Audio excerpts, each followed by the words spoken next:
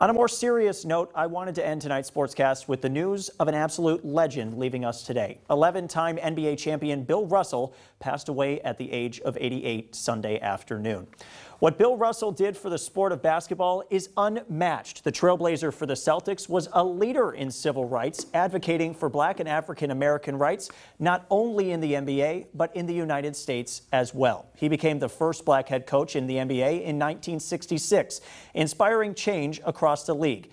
There are few sports figures that seek to represent an entire sport, but Bill Russell did that and then some, becoming a role model for so many. I'm sure I joined the basketball community by saying rest in peace, rest in power, Bill Russell.